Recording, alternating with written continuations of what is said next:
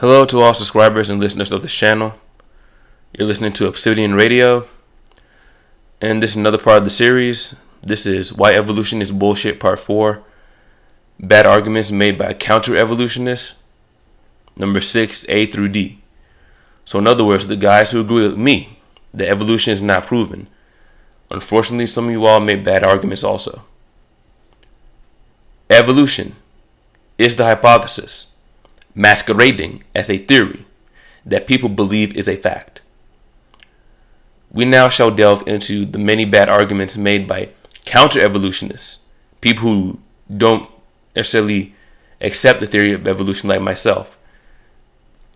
They don't always make the best arguments. And yes, there are people who question and or challenge the theory of evolution who don't make the best arguments. Fortunately, they resort to tactics and arguments that are either somewhat weak or they're cliched. Let's look deeper into what we should avoid when us critical thinking types of people step up and challenge a philosophy posing a science, such as the evolutionary theory. Let's go.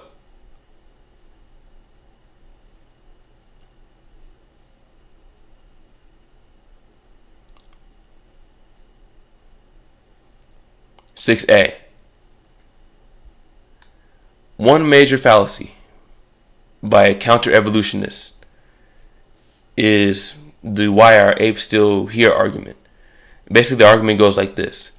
The quote, "Why are there still apes here if we evolved from apes?" Or why are there still apes around? That argument is a very bad argument, and here's why. The actual argument put forth by evolutionists is that Homo sapiens sapien, human being, evolved from a common ape-like ancestor. As in, there was an ape that slowly diverged and became different species. It became many different apes that are alive today.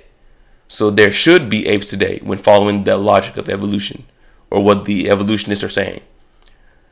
I am a counter-evolutionist, and I agree that the idea of us having a common ape ancestor is wrong, but the way many counter-evolutionists argue it is absurd.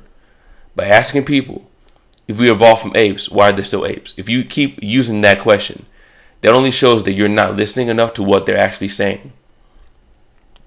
We as counter-evolutionists must first accurately understand what evolutionists are saying. Then we must make sure we understand the context, quote them verbatim, then pick apart what they stated. We have to poke holes in their argument, which ultimately the theory of evolution itself is, and pressure them to stand by their ground and defend their view that evolution does indeed occur. That's what we should be doing.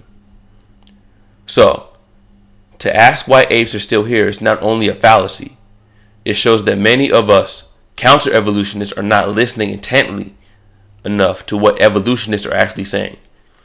It exposes our lack of ability to form arguments, pick apart statements, listen and actually hear what's being said, and find holes in what's being stated. We can't keep doing that. 6B. A lot of counter-evolutionists, people who challenge evolution, they rely too much on religious scripture. And I must confess, I am not, nor have I ever been, a religious person. Quite frankly, I hate religion.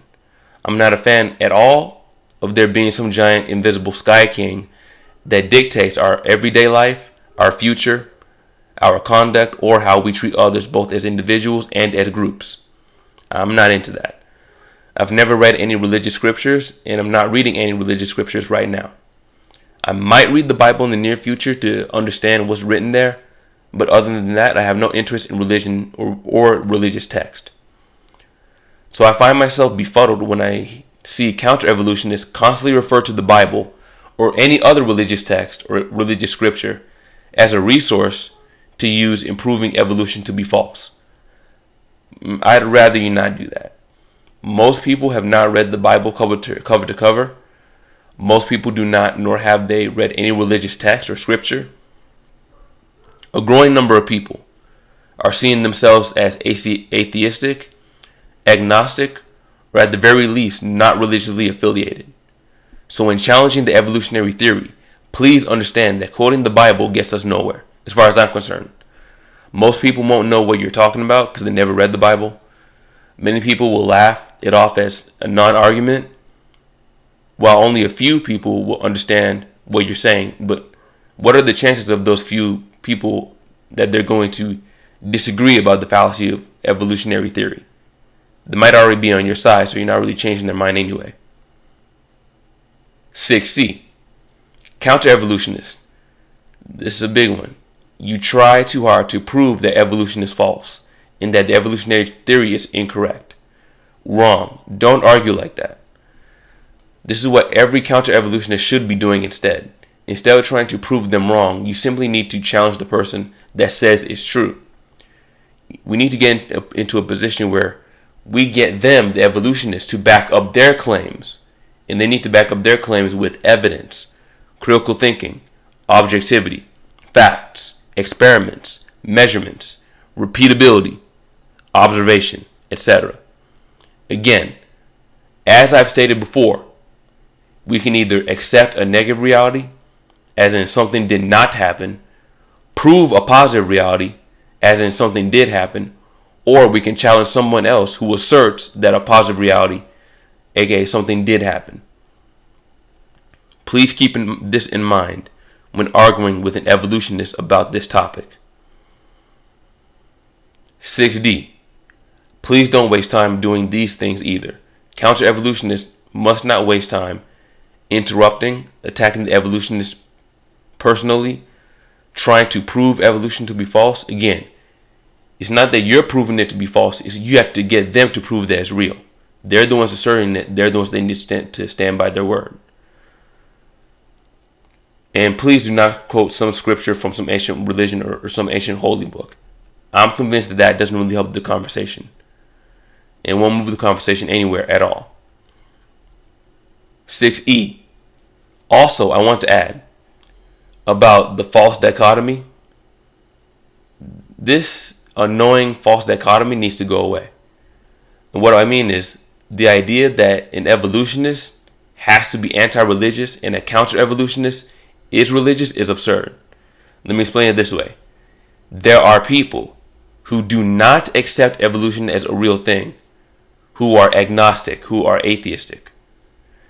As well as there are people who are convinced of evolution, they do buy into it, they accept it as a reality, and a lot of those people are very religious.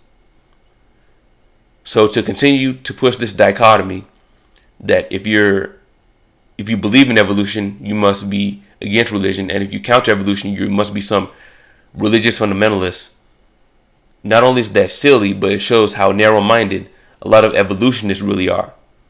Because they're the ones that always tend to accuse anyone that counters the idea of evolution of being religious. It's like, I'm not religious, I've never been. That's not my mind state, that's not what I'm into. You got to open your minds to the fact that many people think differently, and our thought processes cannot be fit into such a neat little dualistic box. And also another thing, I think I mentioned this earlier, but I want to reiterate. As far as the saltwater amphibian ancestor, going back hundreds of millions of years, I'm going back to something that I most likely stated earlier somewhere in the series. And I explained how it's impossible for the first amphibian to exist and crawl from the ocean the way we've been told. The original story was that some fish-like being or fish-like organism crawled from the ocean onto the shoreline, somehow grew legs, and then began to exist as an amphibious type being.